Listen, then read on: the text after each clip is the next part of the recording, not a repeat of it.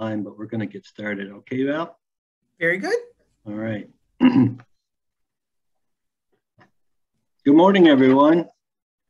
My name is Patrick Reynolds. I'm the Director of Public Programs here at the Oneida County History Center, and I welcome you to our virtual lecture series.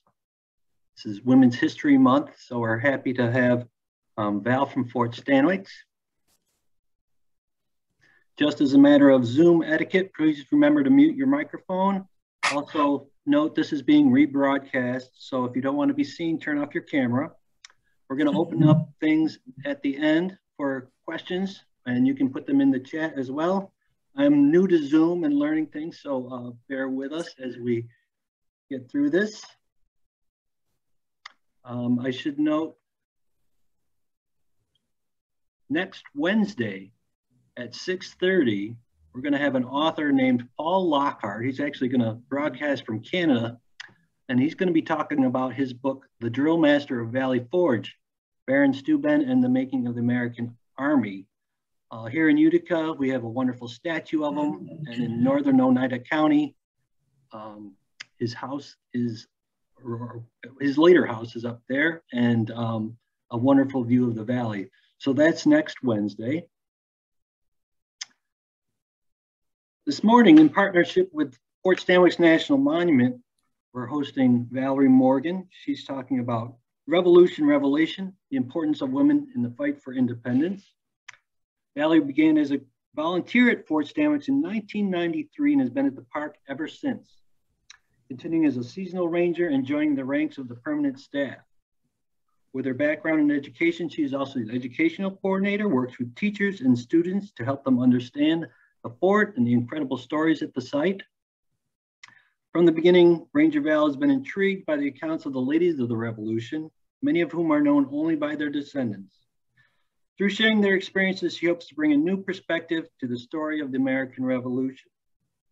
So with that, I'm going to pin Val here, and she can share her screen. Ooh. Let's see if I can get this to work.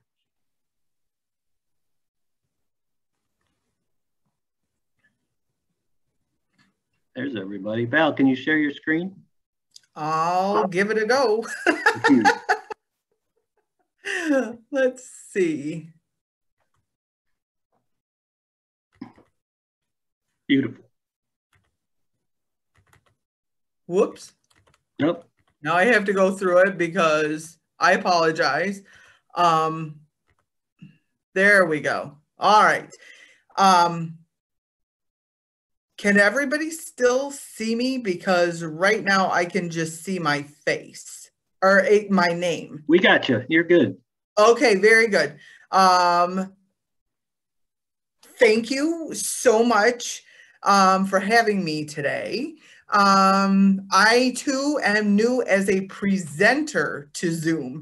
I've been on many Zoom calls before, but as an audience member. So I'm keeping my fingers crossed that everything goes the way it is in my head and that all of you will enjoy what I have to say about women in the Revolution, especially in the Mohawk Valley. When we think of the American Revolution, images of Continental soldiers come to mind, battle-worn with tattered clothing, bare feet, and dirt-stained faces. These are the people who walked countless miles to face their enemies across a battlefield for the promise of freedom they may never see. Eventually, after an 8-year struggle, independence from England was achieved, but did they do it alone? As you've probably surmised from the title of this program, added to what you already know about the American Revolution, the answer is no. Women played a major role in the war for independence. Names like Abigail Adams, the countless Molly Pitchers on the battlefields, and even perhaps Deborah Sampson may be familiar for their support of and participation of the war. But this is Central New York, so we're going to celebrate those women who played a part and made a difference in the American Revolution right in our own backyard. Hey, Val. And as an aside, I'll be referring to Fort Stanwix as Fort Schuyler during the presentation, as that was the American name for the fort during the War for Independence. Fort Stanwix is actually its British name used for the French and Indian War. So just so just so you realize that I haven't gone a bit loopy during this, I will always say Fort Schuyler in reference to what we all know today as Fort Stanwix National Monument. Hey, Val, this is Patrick. Yes? Yes. Turn your camera back on. We want to see your lovely face. Oh, it went away because Yeah. I didn't do it on purpose. Let's see. Okay. See if you can find it.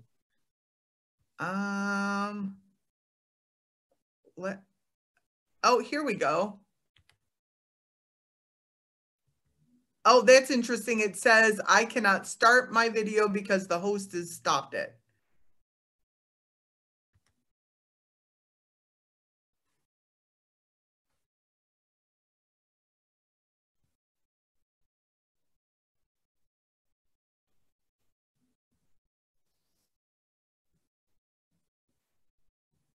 We all love technology when it works, right?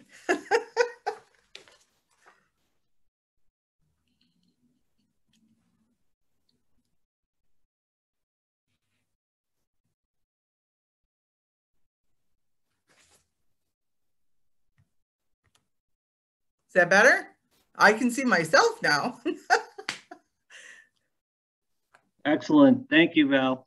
Are we good? You're great. Wonderful. All right. Ooh.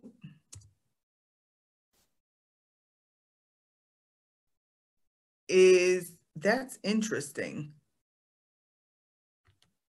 It won't let me advance the slides.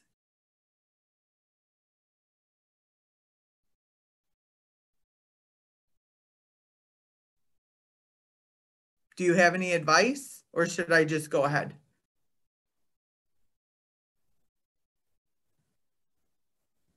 If you hit Alt-Tab, you should be able to get to your PowerPoint.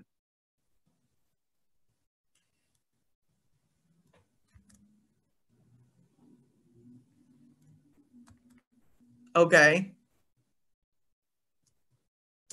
Oh, there we go. Perfect.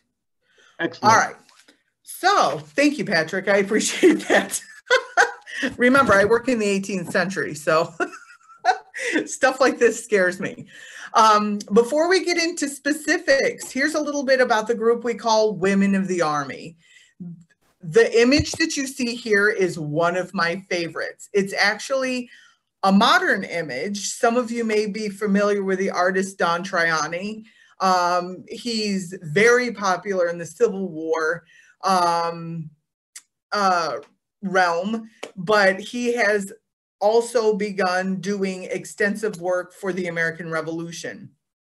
But this image for me sums up the women's experience for a majority of the revolution. Again, barefoot, her entire household on her back, holding her young child's hand, and off they go. We often get these three questions. Who are they? Who were they? Well, there are some misconceptions on who the ladies were during the Revolution, those associating themselves with the Army. A majority of these ladies are wives of the soldiers. They're here following the Army because they're from unsafe areas. You've got a majority of the New York line coming from New York City and the lower Hudson Valley area. It's occupied by the British very early on in the war. If you're leaning toward the side of independence, well, that's going to be unsafe. You've got the Quartering Acts saying the British can knock on your door and take over your residence. a lot of New York City is destroyed by a fire. These people have no place to go. And so you're forced, like this woman that you see, to pack up your entire life and go on a new journey. The same goes for ladies throughout the colonies or the brand new states at that point. Why were they here? Well, as I said, they're refugees. So they're going to, if they don't have another family member to go with or another home in some cases of the wealthier families, that's why they're moving from place to place. What were they? At the beginning of the war, they are a burden because the Army doesn't even have enough resources for the soldiers, let alone all of these extraneous people who now need the resources of the Army, food and shelter and perhaps a little bit of pay to assist with day-to-day needs that the Army might not be able to provide. So eventually the Army realized, wow, we've got a lot of soldiers deserting because they're worried about their wives and children back at home in these unsafe spots. So how are we going to retain the soldiers? Well, we're going to have to let women in. Initially, the thought was, we'll only let this amount of women in. That didn't work. So they said, fine, we'll let as many women as necessary in, but they need to earn their keep. So what are they doing? Well, they're doing laundry. They're also serving as nurses. And some of them were actually cooked for the officers. So we've got these very mundane activities that are exceptionally necessary. I was just talking about this with some folks the other day. Laundry, we think of laundry for our own families. And I know in the Morgan house, even laundry for four tends to build up. You think of these regiments of 200, 300, 400, 500 people, that laundry, even though they may not be changing their clothes as often as we do today, they understand there's a correlation between unclean situations and disease. So they're hoping that the more the laundry is done, the healthier the soldiers are going to be. And if we think about this, if the soldiers are busy doing laundry, they're not busy training as soldiers. Or in the case of Fort Schuyler, keeping up the fort from crumbling into the ground. So these tasks start to become more and more important to how the Army is functioning. Now, the nurses aren't the Civil War nurses that we know of or the nurses that we know of today in our modern society. They are truly what a CNA would do, is emptying the chamber pots, changing the bed linens, doing all of those, again, necessary tasks to ensure that the hospitals or the areas being used to treat sick and injured soldiers are clean or as clean as possible. So that's how the ladies are starting to earn their keep with the Army itself. One question that I did not put up here, but we often get is how many? That question we do not have a proper answer to. For example, there was supposed to be a count of the ladies at Fort Schuyler with the 3rd New York Regiment. We don't have that document yet. Does it mean it doesn't exist? Not necessarily. We're finding new things sometimes daily. So it could be in a drawer someplace in somebody's house. There was a fire at the state archives in the 1930s. It could have been there. So it could have been documented, but it's lost to history through that fire. Or it may not have been done. We won't know until for some reason it lands in our lap. Hopefully it will at one point. So our best guess is hundreds, if not thousands, throughout the course of the war of women following the Army.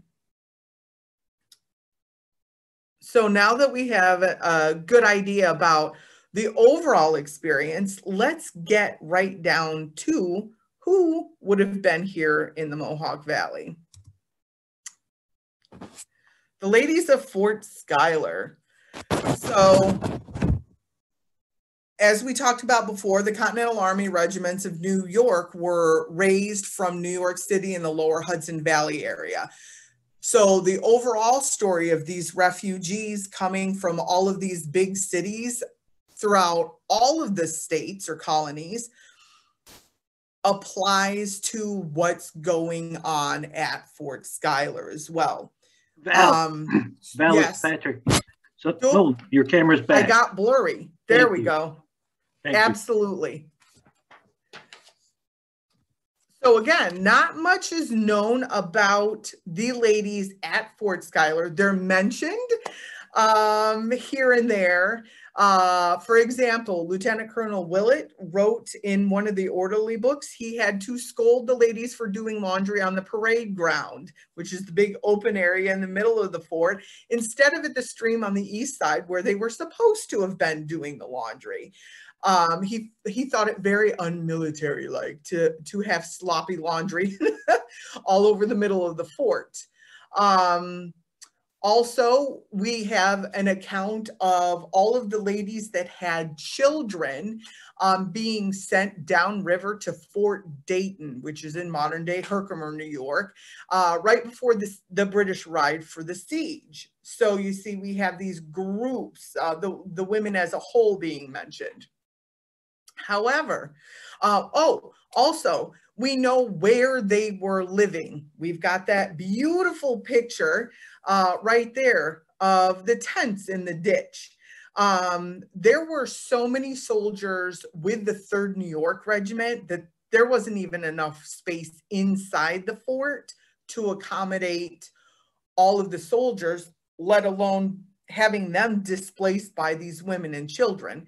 So they put housing, extra housing, in a space where they knew they would be safe, but not necessarily inside quarters within the fort walls. So they put up tents and they built huts in the ditch surrounding the fort. And this may seem horrific. We get a lot of stunned looks from visitors who ask about the tents. Keep in mind, we're going to go back to what their experience would be at home. Would you rather be at home in a house occupied by somebody you consider to be an enemy, or have your house destroyed and be homeless, or have a tent or a hut in a secure place? So these are the living conditions of the women and children as they traveled around. Now, I want to take this one step further as well. As they're walking from place to place, they may only have the umbrella of a tree to protect them from perhaps a blanket of snow or a rainstorm. So this is pretty decent as far as living conditions might go. Maybe not ideal, but the alternatives are far worse.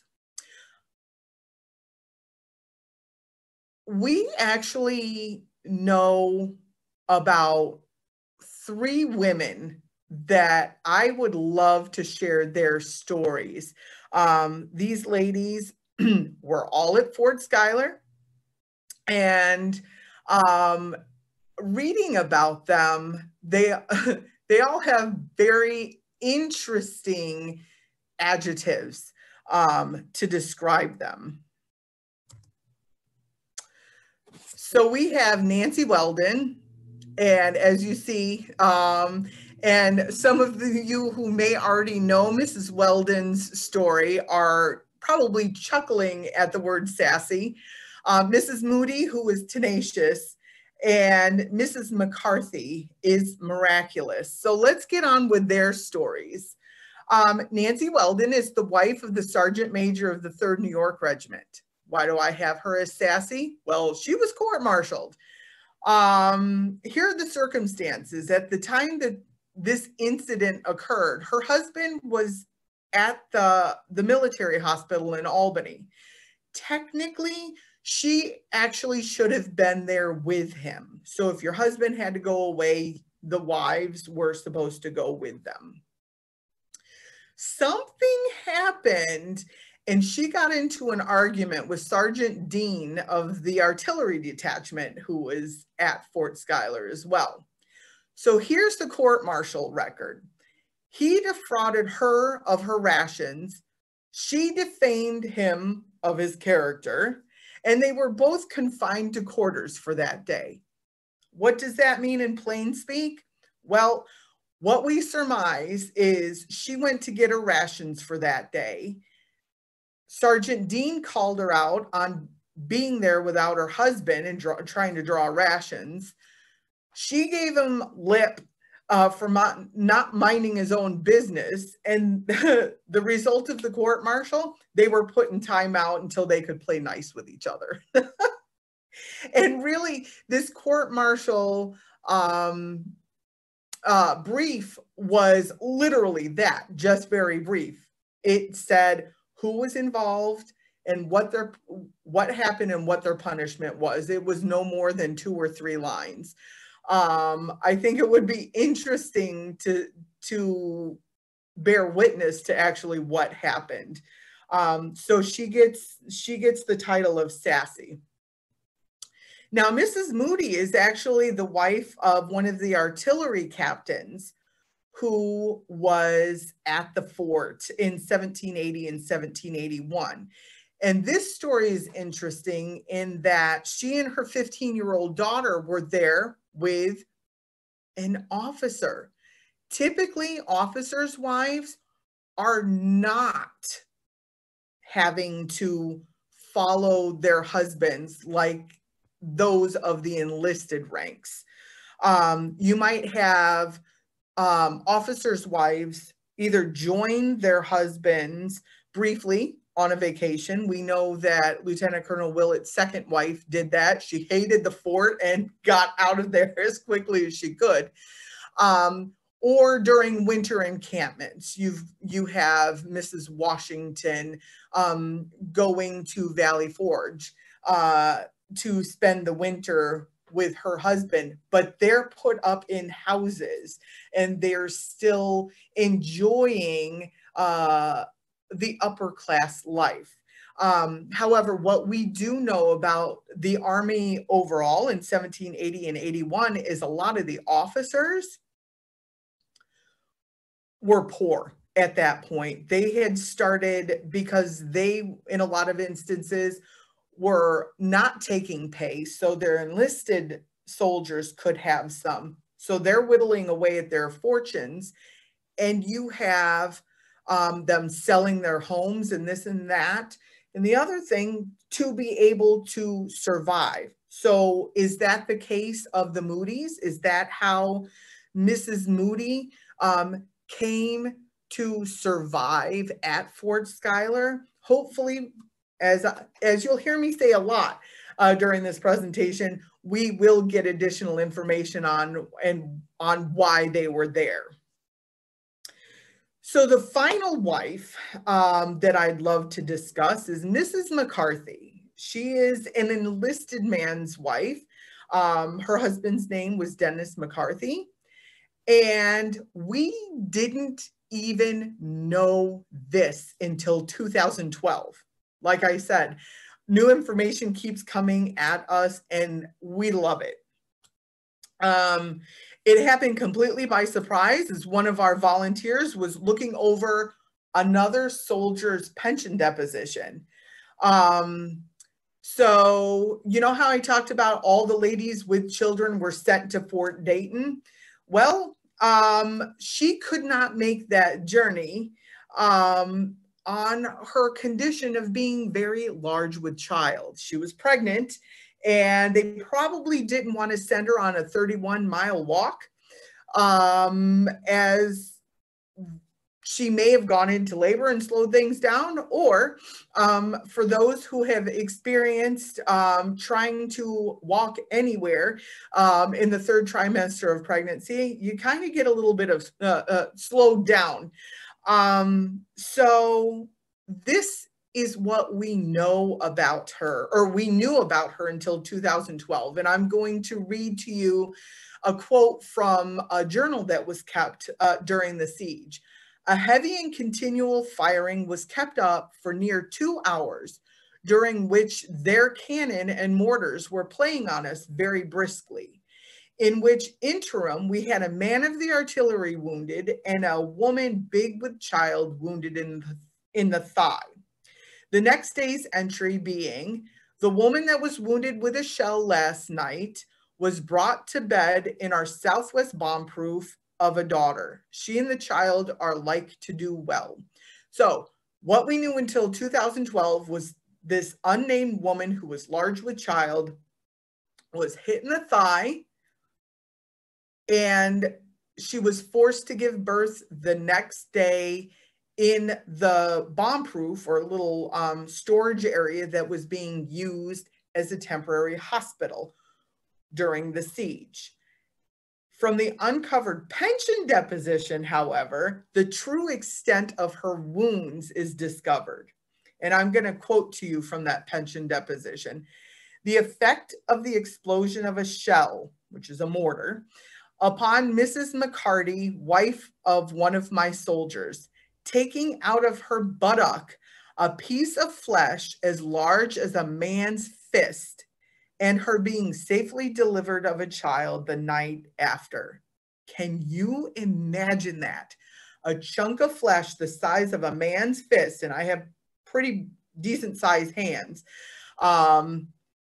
taken out of her thigh. I'm 99% certain that's what put her into labor. And having a wound that horrible and surviving it. And for those of you who have studied about childbirth in the 18th century, that could have killed her as well. They both survived. We would love to know what happened to Mrs. McCarthy and her daughter, but that right now is lost to us as well. So hopefully, as I share this story often, I say maybe one day her great, great, great, great granddaughter will come to the fort and say, hey, my relative was born here during the siege. And we'll be able to ask all sorts of questions. But until then, we'll go on what information we have. Absolutely miraculous.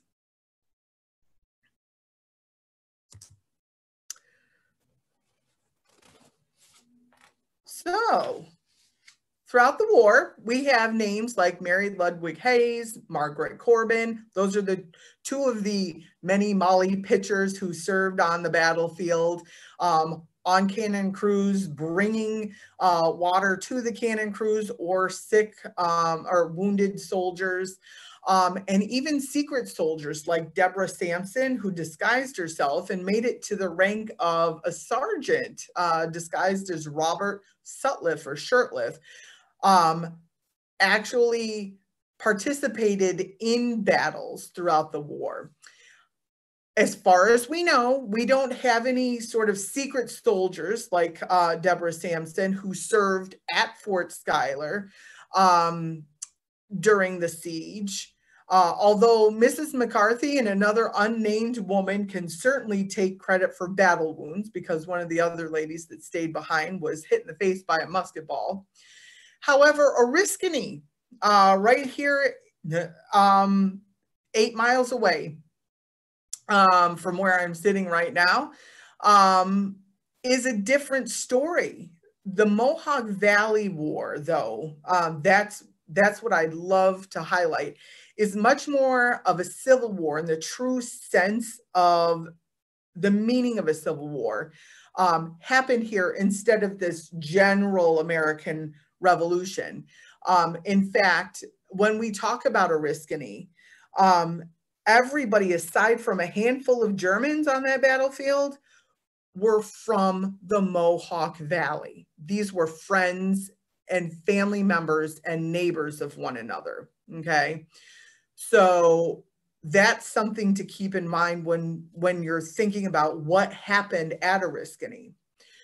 So how are women involved? Well, interestingly, both women who we know were involved at Oriskany are Native women, but they're on opposite sides. They're both from the Mohawk Valley. We've got Molly Brant, who's a British allied Mohawk woman and sister to Joseph Brant.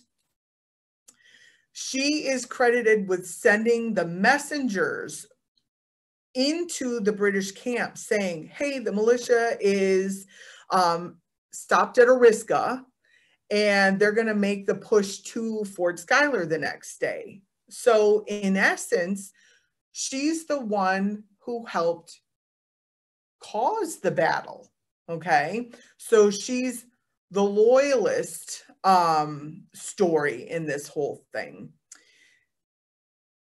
Oppositely, we have Two Kettles Together, who is an Oneida woman. Her husband is Hanyeri, and there's a completely different story in that case. So both are supporting their individual sides of the war. She is potentially one of the group of Oneida men and women who were present at the fort as the British arrived on August 2nd, 1777, and went through the British lines into the valley to let folks know that the British were here. Kind of like a female Paul Revere, right? The British are coming, well, the British are here. And as the militia marched back up into this area, into the Oriska area, she followed her husband. She loaded pistols the night before and marched up and was getting ready to march to Fort Schuyler the next day.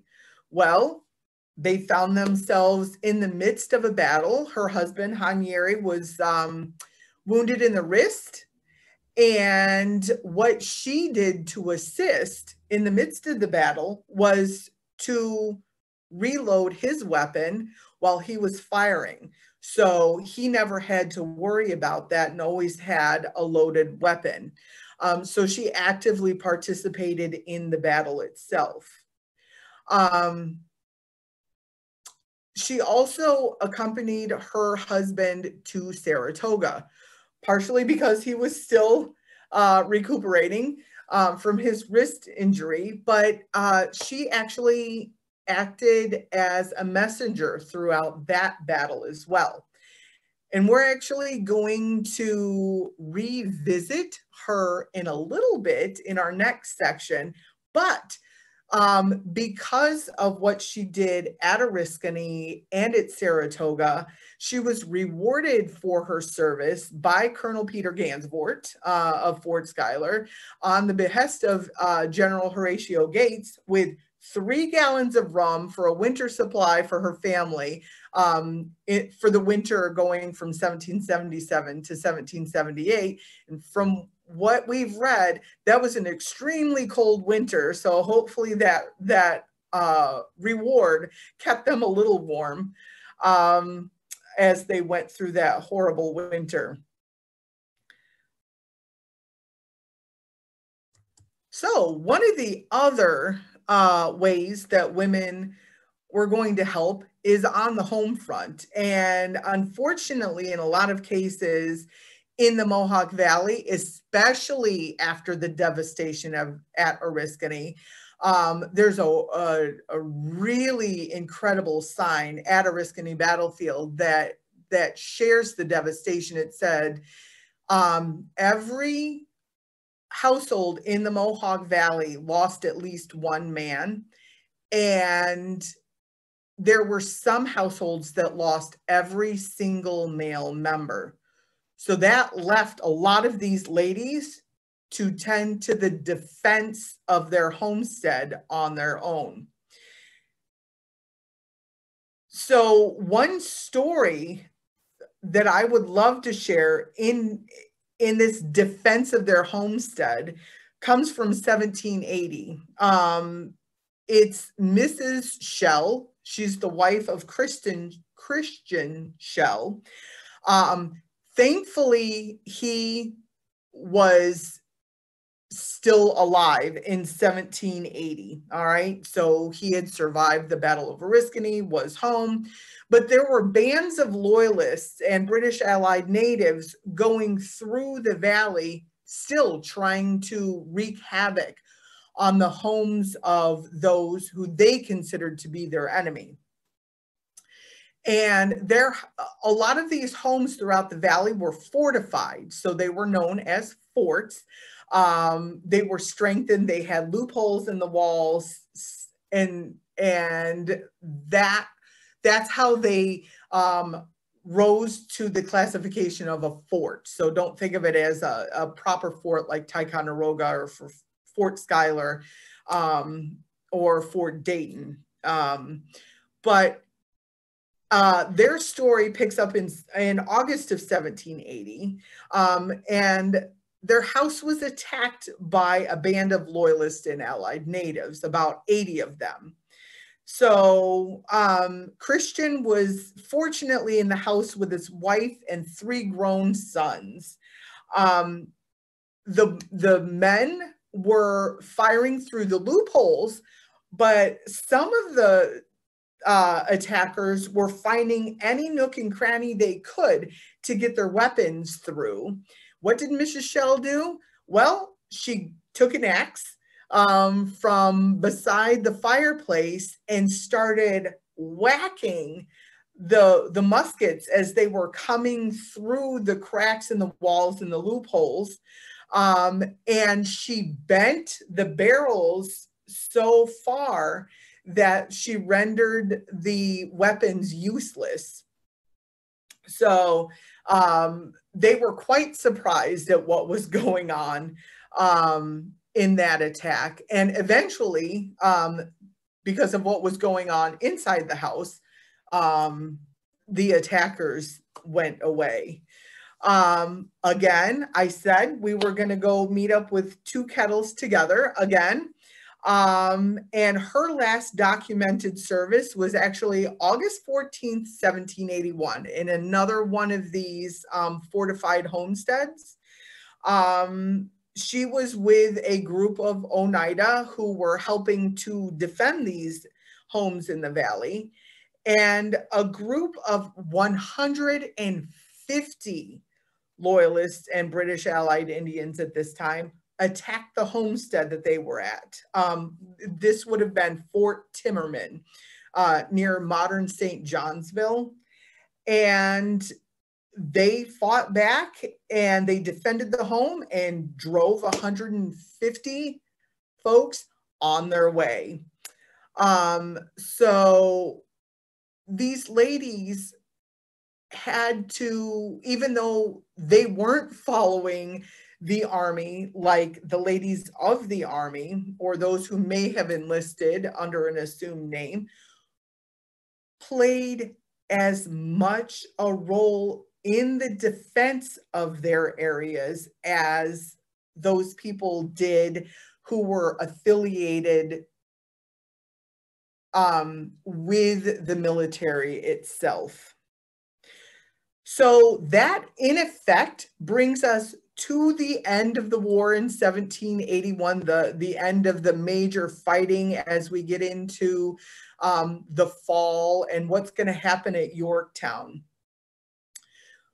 But I would love to share the story of a woman whose husband was in the 3rd New York Regiment, but she was never at Fort Schuyler. However, her story sums up how drastically the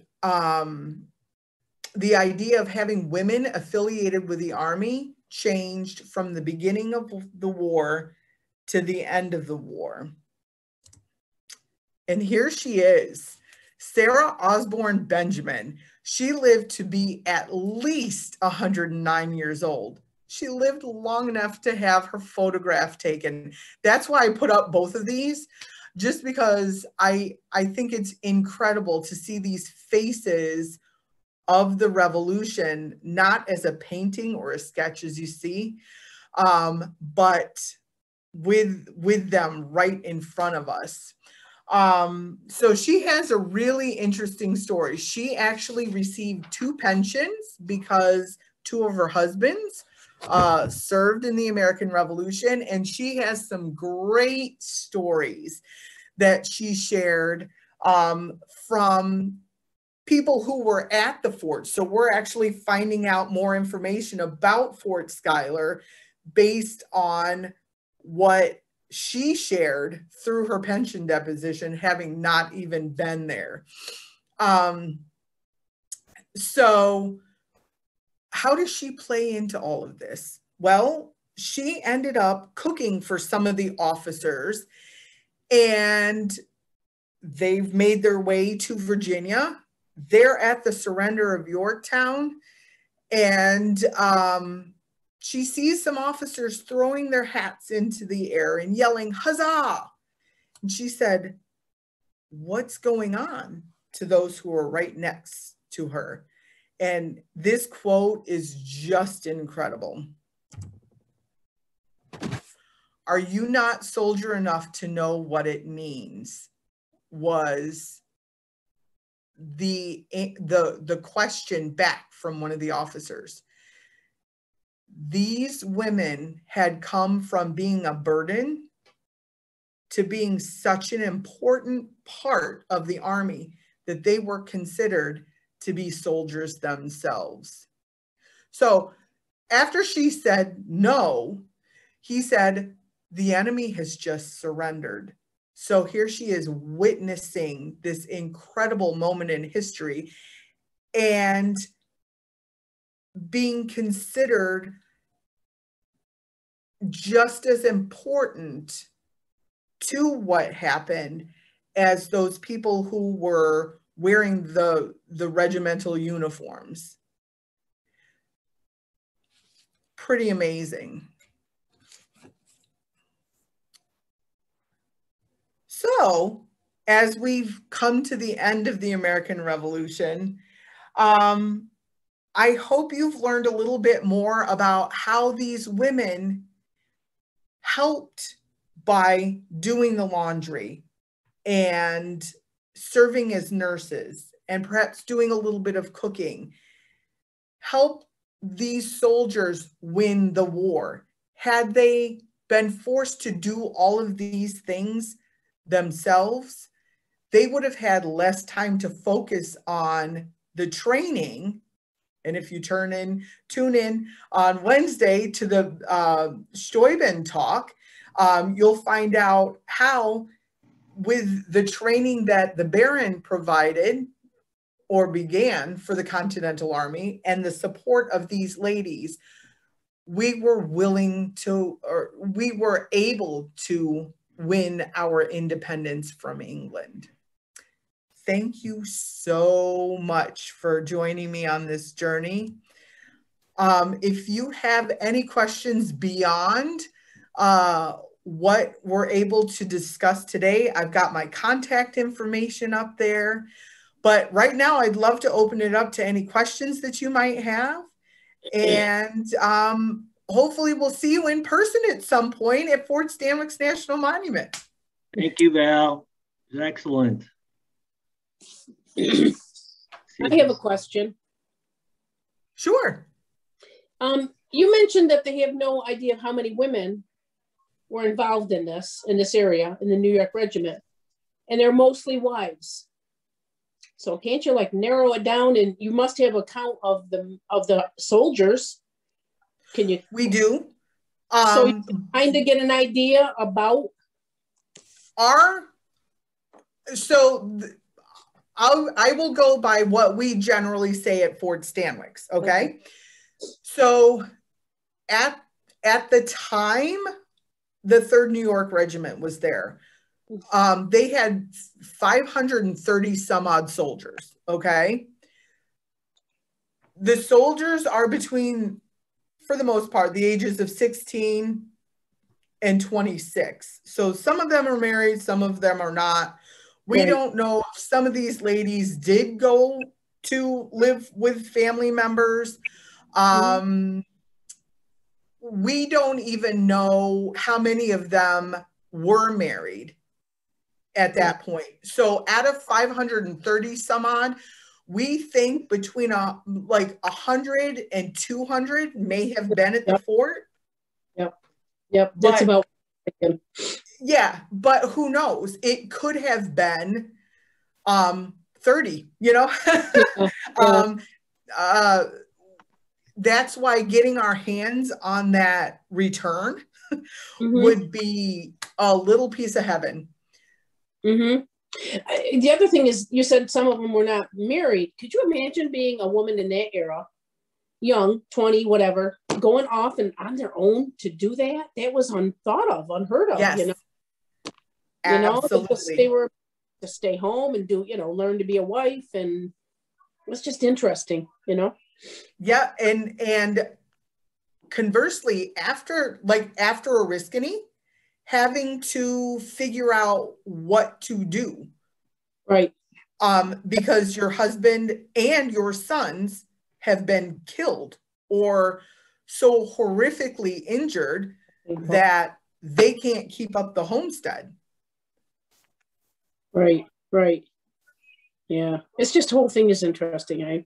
Living in the area and, just sometimes people don't take advantage of what we have in this area, and they have no idea of what is involved in the Mohawk Valley, Steuben, Oriskany, the whole thing. Sure. But I'm the type of person that drags my children through every historical place. We do the same. Okay, we'll go to Florida, but we're stopping Philadelphia. Sure. Stopping all over. Val, we got a question. Stretch, right? We got a question from the chat. Were the women compensated for doing laundry? They were given food and shelter, and a little bit of pay. But keep in mind that they had a hard time paying the soldiers. So if they were having a hard time paying the soldiers, the women were very happy with food and a place to sleep. Yep. So you mentioned Fort Dayton. That's Herkimer? Yes. Yeah. Yes. Yep. Modern day Herkimer. And if you're traveling on the thruway, I guess as you get closer to the Herkimer exit, there's a little blockhouse that you can see from the Herkimer exit. That's roughly where Fort Dayton would have been. Mm-hmm. So it was outside of the village, or outside of Herkimer then. There's also some speculation that it could be, from what I remember, it could be under the McDonald's in Herkimer too.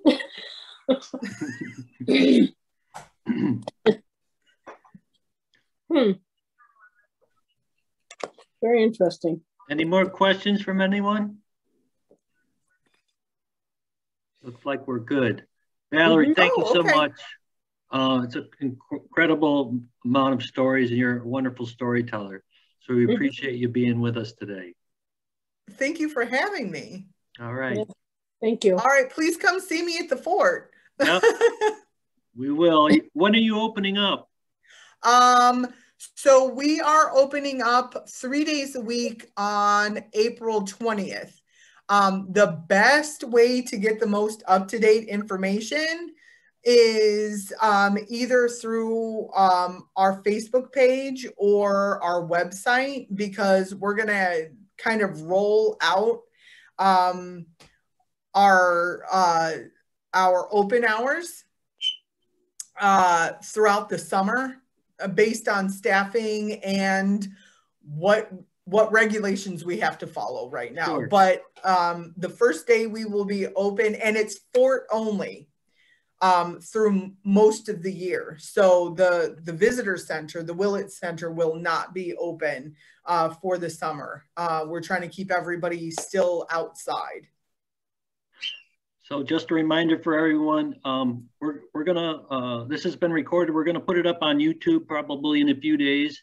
If you wanna share it with others, it will be available for a long time. And a reminder that on Wednesday, we have the Drill Master of Valley Forge. Author's gonna be speaking about an incredible book about a very important person from our county. So again, thank you, Val. Thanks. Thank you, everybody, for coming to see me today. Excellent. Take care. Take care. Bye-bye. Bye-bye.